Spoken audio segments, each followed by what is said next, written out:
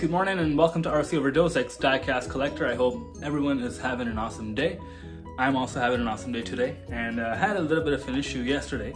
My son came across this table and started playing with a bunch of cars here, and he ended up breaking a couple of cars which are very expensive. And I mean, it's something that I could fix, but I gotta be careful next time, make sure that there's enough, partitions for him to not be able to come in here.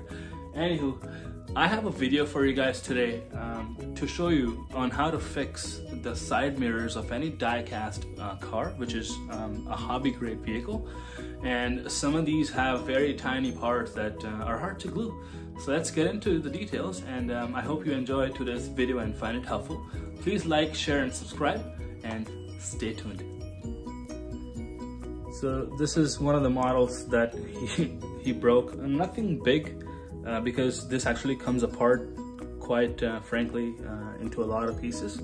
So the exhaust pipe from this one fell out, and I'm going to be fixing that one. And here is an ER34 LBWK Skyline, and you guys can see the side mirror here exists, but here it doesn't. And I have the piece. I'm going to be fixing it. I fixed this one as well. This one came off, and that's how I had this idea to make this video for you guys, to show you, so if in the future if it happens, you guys can also fix it.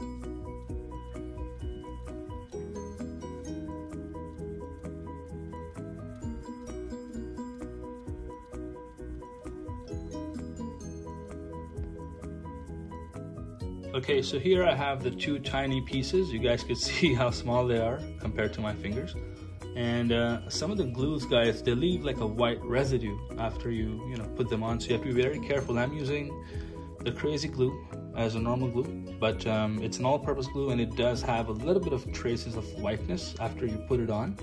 So what I use instead is I use a Q-tip, and I put a dab of it on a Q-tip, and then I slowly pat it down on the side that I want to stick it on, and then I hold it with my finger, and for as long as I have to. Pretty much this is pretty good glue, so guys, it attaches very quickly. So first thing first is a small dab of this glue on the Q-tip. Just that much amount is, actually that might even be a little bit more, but all I have to do is pat it down slowly and it should be good to go. I'll show you guys just in a second. Okay, now here's the tricky part. You see how I'm holding the mirror? This is something that has to be in full grip, so I'm wearing gloves and I have butterfingers. So I pat this down just enough for it to have some sort of glue on its surface. And then you want to hold it to your car.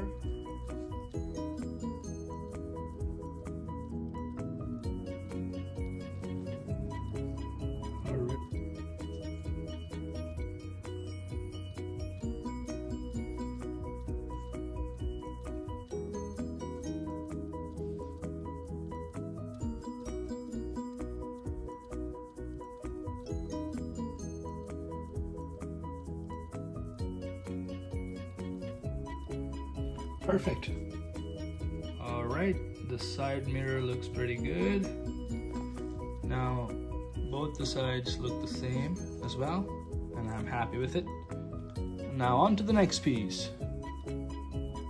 Same thing with this one, but instead of putting glue here or here, I'm just gonna put it in the center so it doesn't bother it.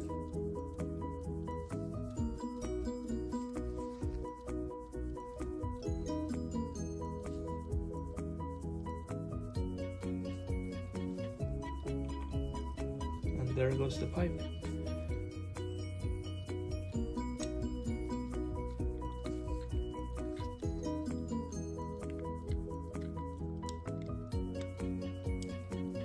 And now I let it dry off and it's good to go.